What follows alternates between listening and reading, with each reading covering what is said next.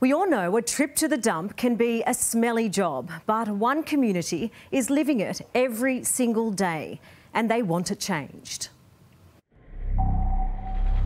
Every night, every morning, we're having to tolerate, just this overpowering smell.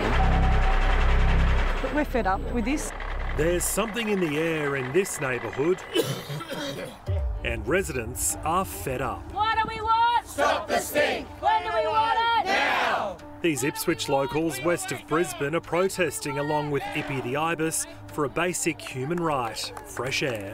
They say they've reached breaking point over a constant stench wafting into their homes. It's claimed the culprit is this mammoth landfill operated by rubbish giant Cleanaway. People are waking up with migraines, they're waking up with irritation to their faces, their respiratory system. People are getting no sleep. Jim Dodrell from community group Irate. It appears that there's some sort of problem with the dump.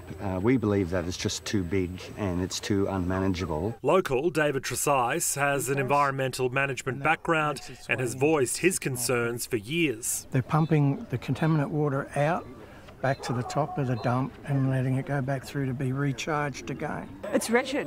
It's wretched. So what you can smell and you don't know the impact on you at all. So it's just not fair. We're pushing every button we can. This year we spent $8 million in legal fees, taking three waste operators to court. They wish to expand their landfill even bigger than it is now. So we as a local government are doing everything that we can.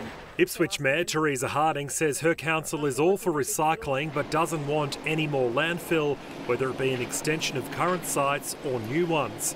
Currently, most of the dumps in the area are privately managed for commercial operations, with only 2 managed by council for residents to use. All are approved by the state government. Waste operators are not following the law. The state government finally back in 2018 set up the odour abatement task force. Since then there have been over 13,000 complaints. A minor issue, this is a big community issue. A formal investigation by Queensland's environmental regulator started in recent days, but residents here say they're not holding their breath. Currently, Ipswich takes in 43% of Queensland's waste. There's currently 6 private dumps and landfill sites across the region, including Ramondis, Landtrack and Veolia. There's also 4 new or expanded sites planned, including Cleanaway, according to council. Tracy Butler and husband Gary live just 11 kilometres from the Cleanaway dump.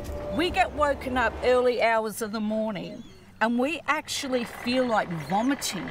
Tracy says most days and nights they're copping putrid smells throughout their home. Quick, close the windows. The smell's around. Forcing them to lock up, a difficult task for Tracy, who was forced into a wheelchair following a car crash. The scented candles are always on standby, but the Butlers say it's far from enough. Their clothes are rewashed constantly. Playtime for granddaughter Allegra is typically cut short when the stench rolls in. Fetch for Buster and Bruiser, a rare treat.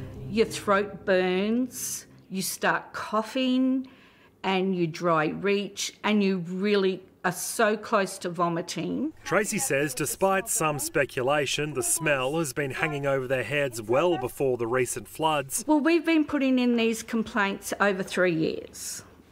It's still around and it's still happening, and sometimes, depends on the day, if we have the smell blowing our way, it is so bad. Some residents are taking the dump fight all the way here to the Supreme Court.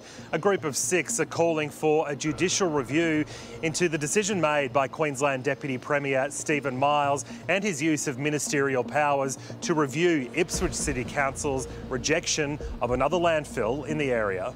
This is not good enough. People shouldn't have to tolerate this kind of behaviour from the waste industry and from the state government, the people they elected to protect them and to do the things that are in the interests of the community. In a statement to A Current Affair, a Cleanaway spokesperson says, "A number of solutions have been identified and Cleanaway is implementing them as a priority. These include the installation of several large-scale deodorisers, aerating and dousing the body of water." But this community is vowing to fight on for what they think is a basic right, clean air.